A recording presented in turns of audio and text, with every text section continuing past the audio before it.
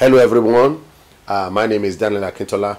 I'm here to encourage you to please subscribe to our YouTube channel so that as soon as we upload, you'll be notified.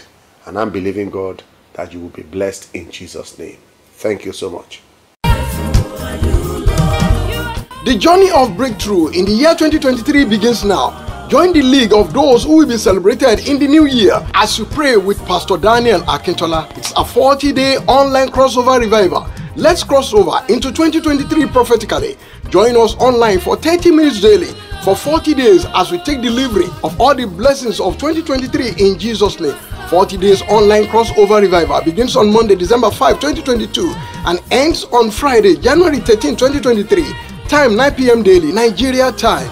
It's an online revival. Join on YouTube at Abidan Productions, Facebook at www.facebook.com/Pastor Akintola1 as you join this 40 days online crossover revival and pray along with Pastor Daniel Akintola with the directive of the Holy Spirit. Your testimony is sure.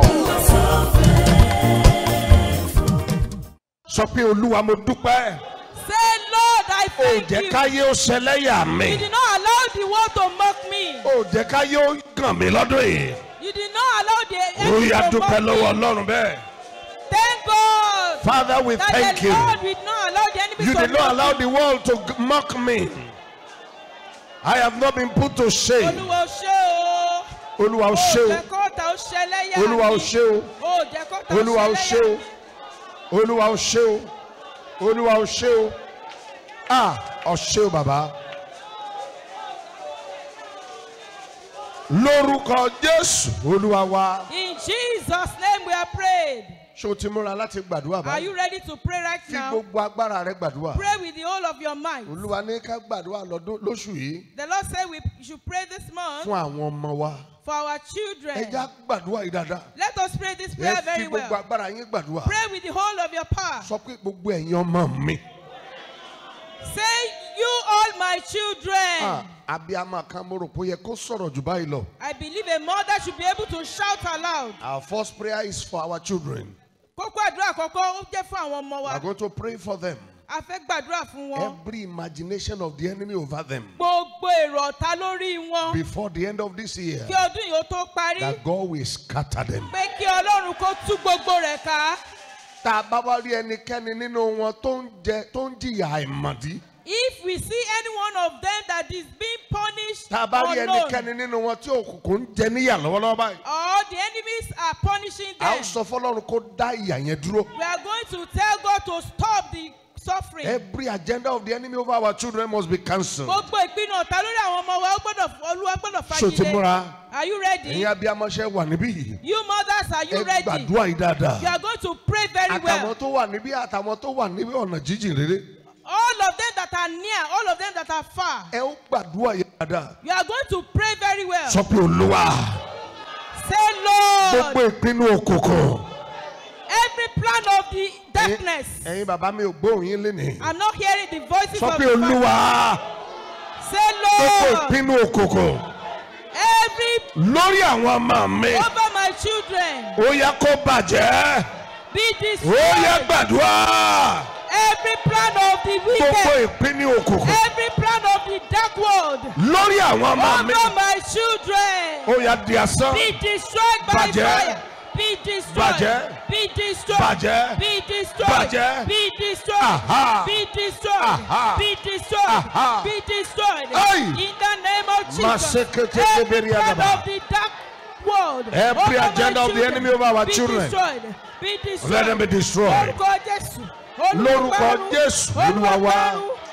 In Jesus' name our Ẹ̀yin Lord. abiyamọ mi ò tí ì rí ìtara yín nínú I àdúrà don't yìí. heard the voice of mothers. This your Dáyọ̀ sin. kan tó kù fáwọn ọmọ rẹ yìí. Pray this one more for your Sọ pé children. pàṣẹ ìjìyà.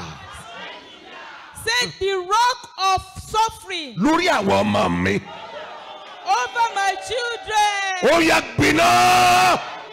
Explode. Ó yá pariwo kó In gbàdúrà. the name of Jesus. Pàṣẹ ìjìyà. Every rod of punishment Tàfi na àwọn ọmọ mi lọ́wọ́lọ́wọ́. over my children. Gbiná. Explode. Gbiná. Explode. Gbiná. Explode. Gbiná. Explode. Gbiná. Explode. Aha. Explode. Pàṣẹ ìjìyà. In the name of Tàfi Jesus. na àwọn ọmọ mi. Every Oh, yeah, Bina. Over my children. Bina. Destroyed. Bina. Be destroyed. Aha. Be destroyed. Bina. Be destroyed. Bina. Be destroyed. Bina. Be destroyed. Bina. Be destroyed. Be Aha. destroyed. In the name Lórúkọ of Jesus. Jésù.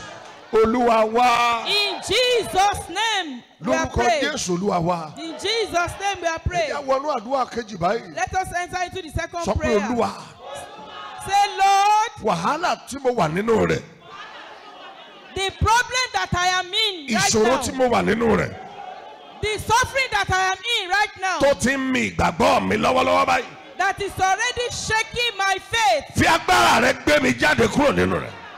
Deliver me by your power. Ohun tí mo gbọ́ bí mo ti wọnú church service láàárọ̀ yìí. That is the voice that I heard Olúwa ní when I ìgbàgbọ́ entered. àwọn kan ti ń mì báyìí.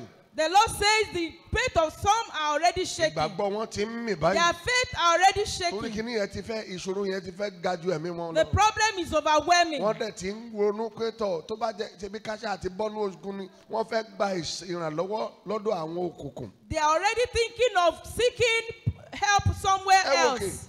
bọ́mọdé bá débi ẹ̀rù á bà á. If you get to the place of fear, you'll be afraid. Torí ẹ̀ la ṣe ní Ọlọ́run tó lè gbani. That is why we have a God that can save. Ẹ gbàdúrà yìí. Pray this prayer. Ẹ gbàdúrà yìí Pray dáadáa. this prayer very Bóyá bá well. wọnú ìṣòro kan. If you enter into any A difficulty, wò pé ohunkóhun tó bá máa gbé mi jáde mi ò tiẹ̀ mọ̀. you will just think of whatever will deliver me. I don't want to Olú máa ń care. jẹ́ kẹ́lòmíì lọ gbowó lọ́dọ̀ ọ̀tá rẹ̀. That is why some people collect money from their enemy. Ọlọ́run gbọ́dọ̀ tètè dá sí o. God needs to intervene Ẹ quickly. wòkè bí mo ti wọnú ìsìn yìí lolúwa sọ yẹn fún mi. Look up. As I Ó ní entered àwọn the kan service, wọ́n God la said it nǹkan to kan me. kọjá débi pé ó ti ń mi ìgbàgbọ́ wọn báyìí. He said some people are passing through some problems that are Ohun tó shaking bá their mú faith. kí onígbàgbọ́ máa sọ pé ṣọ́lọ́run yìí ṣì wà ṣá. If a Christian could be saying, is God still in heaven? Téèyàn bá débì kan tó dé ìkórìtà kan tó sọ pé ṣọ́lọ́run ṣáà ń gbọ́ àdúrà ṣá. If you get to a point and you begin to wonder if Ẹ mọ̀ God pé still nǹkan ti ṣẹlẹ̀ answers ni. prayer, you know something has happened. Bá mi gbé sórí screen jẹ́ kí n ka ibì kan nínú ìwé Luke fún ọ.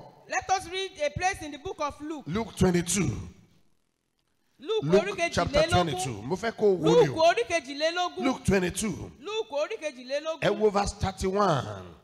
Luke ẹ jẹ́ ká wo ẹsẹ̀ kọkànlélọ́gbọ̀n. 31. Ẹsẹ̀ kọkànlélọ́gbọ̀n. Kó o lè mọ̀ pé Sátánì kò sí ní tí ò lè fi mì ènìyàn. For you to know that the devil can shake you anyhow. Jésù ló sọ̀rọ̀ fún Símónì níbí. Jesus Christ said unto Simon. Ó sọ fún ó ní Símónì. He said, Simon, Simon. Ó ní Sátánì fẹ́ ní ọ ní ìní o. The devil wants to have you. Ó dẹ̀ fẹ́ kú ọ bí àlùkámà. He wants to shake you as Ó weak. ní ṣùgbọ́n mo ti gbàdúrà fún ọ. But I have prayed for you Kí ìgbàgbọ́ rẹ kó má bàa mì. so that your faith will not be shaken. Ẹnìkan gbọ́ mi lénìí. Somebody is listening to me Ogun tó now. mì ìgbàgbọ́ rẹ lọ́wọ́lọ́wọ́ báyìí. Every battle that is shaking your faith right now. Àwọn tó rí àmì yẹn ṣe ni mò ń bá Those sọ̀rọ̀. that can say amen. Ọwọ́ agbára Ọlọ́run kó gbé ọ jáde kúrò níbẹ̀. The mighty power of God will deliver you. Bá mi Amen. gbàdúrà fún ẹnìkan. I want you to pray for Bá mi somebody. gbàdúrà fún I ẹnìkan. want you to pray for Sọ pé somebody. mo pálí àṣẹ. Say I command. Ṣé ni yẹn sọ̀rọ̀ dáadáa báyìí? Is that person talking? Sọ pé mo pálí àṣẹ. I command. Ìṣòro tó ń là kọjá lọ́wọ́lọ́wọ́ báyìí. The problem you are passing through right Tó now mì ìgbàgbọ́ rẹ. that is shaking your Ọwọ́ faith. agbára Olúwa The mighty power of God. kó parẹ́ láyé rẹ. Destroy it from your life. Ó yẹ gbàdúrà. Father, in the name of Jesus. Every I problem decree and I declare. that is every problem that overcoming is you right now. overcoming you right now. Be May God pull you out. destroyed. The Lord May God pull you out. The Lord pull you out. In the name of Jesus. Ọwọ́ agbára Olúwa The powerful hand of kó mú ọ God jáde. pull you out Aha. from every problem you are passing through right now that is already shaking your faith. Leto soto ke pariagaba. In the name of In Jesus. the name of In Jesus. the name of Jesus. In the name of Jesus. The mighty hand of God. Lórúkọ pull you Jésù out. Olúwa wa. In Jesus' name Okay. we are praying. Ó kù ẹni méjì tó máa gbàdúrà We fún. are still going to pray for two more Ó kù ẹni persons. méjì tó máa gbàdúrà We are yẹn. going to pray for two more persons. Nínú ìwé Luke orí keje. In the book of Luke chapter 7. Luke chapter 7. Luke orí keje. Tó bá wo ẹsẹ̀ ìkọkàndínlógún verse 19. Verse 19. Ẹ wo nǹkan tí Jésù tí John ṣe ń bẹ̀ yẹn o. Look at John. what John did here. John nìkan ló fi Jésù hàn o. It was only John that showed Jesus. Ó lágbára wòlíì ńlá ni. He was a great prophet. Ṣùgbọ́n Jésù ó wá pe àwọn ọmọ ẹ̀yìn ẹ̀ méjì. But Jesus Christ now called the two disciples. Ó ní ẹjọ́ ẹ lọ bá mi sọ fún Jésù. He said, you should go and tell Jesus. Ṣé ìwọ lẹni tó ń bọ̀ ni àbí ká máa retí ẹlòmíì? Are you the one that is coming or we should expect another? Kí ló mú tó fi sọ báyẹn sà? Why did he say that? Ó wà nínú túbú. He was in the prison. Ó ń retí pé kọ́lọ́run kí Jésù wá gbà á. He was waiting for Jesus to deliver Ṣùgbọ́n him. Jésù ò tiẹ̀ rí tiẹ̀ rò, Jésù ó gba àwọn mìíràn lọ. But Jesus Christ was not even ready for Ẹnìkan rí him. àmì ṣe láàrin yín. Somebody is saying amen right now. Ogun tó ń jà ọ́ lọ́wọ́lọ́wọ́ báyìí. The battle that is you are Tó wá rò pé facing Olúwa right now. ṣe máa sọ pé ó máa ń gbọ́ àdúrà ni. And you are saying that God, but they say you answer Àwọn tó prayers. ṣàmì ni mò ń bá sọ̀rọ̀ I báyìí. am talking to people that can Ó say ti amen. gbàwẹ̀, ó ti gbàdúrà. You have prayed and you have Ó fasted. tiẹ̀ ti fi ẹ̀bùn fún Ọlọ́run. And you have even given God Tó gifts. rò pé bóyá ó máa jẹ́ kó tètè gbà ọ́. Because you feel that he will save Ẹni you on tó time. ṣàmì yẹn mo parí àṣẹ. Somebody that is saying amen. I Ogun tó ń command. jà ọ́ tó mi ìgbàgbọ́ rẹ yẹn. The battle that you are confronting and is shaking your faith. Ogun yẹn parẹ́ láàárọ̀ yìí. The battle disappear right now. Ẹ wo kè. Look up. Àdúrà ńlá ló ń gbà yìí o. You are praying a very big Àwọn tó prayer. mọ̀ ló mọ̀. It's only people that are Àwọn tó concerned. kàn yẹn ló mọ̀ dáadáa. Those people that are concerned, Ọlọ́run they ò know dẹ̀ fẹ́ it. kó o parí ìsìn pẹ̀lú ìbànújẹ́ ọkàn. And God does not want you to end this service with Ọlọ́run fẹ́ sorrow gbé of ó heart. fẹ́ gbé ìbànújẹ́ yẹn kúrò lọ́kàn rẹ. He wants to lift the body from your heart. Are you ready, sir? Ṣé o ti ṣetán? Gbàdúrà fún ẹnì kejì yìí. Pray for this second Sọ pé person. ìṣòro tó fẹ́ gba ìgbàgbọ́ rẹ lọ́wọ́ rẹ. Say to that person, the problem that wants to take away your faith. Ẹ gbàdúrà yìí fún dáadáa. Pray for that person Jẹ́ kó very jẹ́ well. aládùúwà ló ń mú dání yẹn. Know that you are praying for a prayer Sọ pé person. ìṣòro tó fẹ́ gba ìgbàgbọ́ rẹ lọ́wọ́ rẹ. The problem that wants to take your faith from you. Lẹ́nìí yìí, Today, ìṣòro yẹn fi ayé rẹ sílẹ̀. the problem is living your life. Ó yẹ gbàdúrà. Pray in the name of Jesus. Every problem that wants to snatch away your faith, any problem that wants to take away your faith, today that problem disappears. In the name of Jesus, that problem disappears. That problem disappears. That problem disappears. In the name of Jesus. Ìṣòro yẹn fi ayé rẹ sílẹ̀. The problem leaves your life now. Ìṣòro yẹn fi ẹbí rẹ The sílẹ̀. problem leaves your family In the now. name of Jesus. Ní orúkọ Jésù. Lórúkọ Jésù Olúwa wa. In Jesus' name, our Lord. Ẹ gbàdúrà fún ẹnì kẹta I báyìí. want you to pray for the third person. Ọlọ́run fẹ́ gbà ọ́ nínú ìṣòro yẹn ni. God really wants to deliver you from that problem. Yà sọ pé ìwọ ọ̀rẹ́ mi. Say, my friend, Agbára tó ń yọ nínú ìṣòro. the power that delivers from problem, Agbára tó ń gbani kúrò nínú ìṣòro. the power that delivers from Ó yá problem, gbàgbára náà. receive that power. Ó bá ti gbàgbára wà bọ́ nínú ìṣòro If yẹn. you have received power, you will be delivered. Ó bá ti gbàgbára wà bọ́ nínú wàhálà yẹn. If you receive power, you will be delivered from problems. Isau ló sọ fún Isaki ló sọ fún Isau. Isaac told Esau, Ó ní ọjọ́ tó bá di alágbára tán. he said, on the day that you receive power, Wà á bọ́ àjàgà rẹ̀ lọ́rùn rẹ̀. the body shall be breaking from your Agbára kan neck. lèèyàn fi ń já kúrò nínú àjàgà òkùnkùn. It's only one power that will deliver you from the powers of darkness. Ẹ bá mi gbàdúrà fún ẹni yẹn Pray dáadáa. for that person very Sọ pé mo well. pálẹ̀ àṣẹ. Say, I command Agbára Ọlọ́run tó nílò the power of God that you need láti bọ́ kúrò nínú ìṣòro tó wà yìí. to be delivered from this Ó problem. yá gbà á. Receive it. Ó yá gbàdúrà. Pray. Agbára tó nílò láti bọ́ nínú ìṣòro, láti bọ́ nínú wàhálà. Ó yá gbà á. Gbàgbára, gbàgbára, gbàgbára. Aha, aha, gbàgbára náà.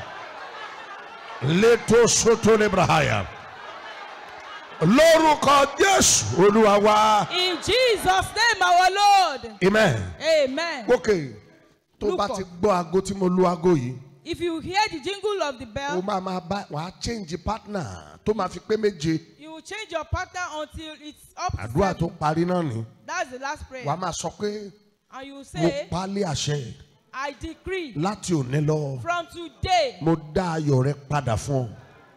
I return your joy unto you. Ẹ gbàdúrà yìí dáadáa. Pray very well. Kí ló dé tó o ṣe máa wà níwájú Olúwa tí ọkàn rẹ̀ á wúwo tó bẹ́ẹ̀? Why should you be in the presence of God and you will have Ọlọ́run a dẹ̀ heavy rí ọ, heart? ó dẹ̀ rí ọ, ó bá mi God sọ̀rọ̀ has nípa rẹ̀. seen you and he has spoken to me about it. A ó pàṣẹ kí ayọ̀ kó padà. You are going to command that joy should return. Dáfídì gbàdúrà kan nínú orin Dáfídì orí ìkọkànléláàádọ́ta. David prayed a prayer in the book in Psalm 51. 51. Ó ní dá ayọ̀ ìgbàlà mú ayọ̀ ìgbàlà tọ̀ mí wá. He said, return unto me the joy of salvation. Ìtumọ̀ rẹ̀ pé ayọ̀ lè kúrò láyé ènìyàn. It means joy can depart from one's life. Ayọ̀ lè kúrò nínú ẹbí ènìyàn. Joy can depart from one's Ayọ̀ lè kúrò family. nínú iṣẹ́ téèyàn ń ṣe. Joy can depart from A the máa work you are ṣiṣẹ́ doing. ṣùgbọ́n kò láyọ̀ nínú rẹ̀. You will be working and you will not Ṣé o derive ti joy. múra? Are you ready? Tí n bá ti lu aago, And if I jingle wàá the gba bell, ẹnìkan mú. you hold Wàá on to kàn a máa person pàṣẹ fún ni. and you continue to command Pé unto him. lórúkọ Jésù, You are going to say in the name mo of dá ayọ̀ Jesus, rẹ padà fún I ọ. return your joy unto Ayọ̀ you. ìgbéyàwó The rẹ, joy of your ayọ̀ marriage, ibi iṣẹ́ rẹ, the joy of your ayọ̀ job, inú ẹbí the rẹ, joy of your ayọ̀ family, inú ìlépa rẹ. the joy of your Mo pursuit. dá padà fún I ọ. return it Tó unto bá you. tún ti gbọ́ aago You yẹn, have the jingling of wàá the tún bell. change partner You are rẹ. going to change your partner. Wàá tún lọ mú ẹlòmíràn. You are going to tell another person. Mo dá ayọ̀ rẹ padà I fún ọ. return your joy back unto Títí you tó máa fi pé méje. until it's up to 7. Are you ready, sir? So Shaitan, Ó yá gba ẹni àkọ́kọ́ mú. hold on to the Sọ first pé mo person. pálí àṣẹ. I command Ayọ̀ ayé rẹ. the joy of your Ayọ̀ life, ẹbí rẹ. the joy of your family, Ayọ̀ iṣẹ́ the rẹ. joy of your God. Tí ọ̀tá ti gbà lọ. Whenever has taken Mo away, dá a padà fún ọ. I return. Ó yá gbàdúrà. Aha. The joy that was taken away from you, recover it back, recover it back, recover it back, recover your joy, recover your joy. Ó yá mú ẹlòmíràn kó gbàdúrà yẹn bẹ́ẹ̀. Mo pálí àṣẹ. Ayọ̀ rẹ tá a jágbà. Ayọ̀ ẹbí rẹ tá a jágbà. Mo dá padà. Mo dá padà. I return back your joy. I return back your joy. Academics, Recover back your joy. Aha. Ó yẹ gbàdúrà fún ẹnì kẹta báyẹn.